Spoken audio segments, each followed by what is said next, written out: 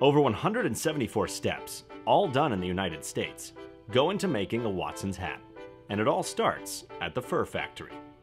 The process begins when bundles of beaver fur are placed in a 100-year-old vintage processing machine that pick and refine the fur. The machine is belt-driven and uses steam to filter out impurities, leaving nothing but the finest quality fur to be weighed and stretched in the next stage of refinement.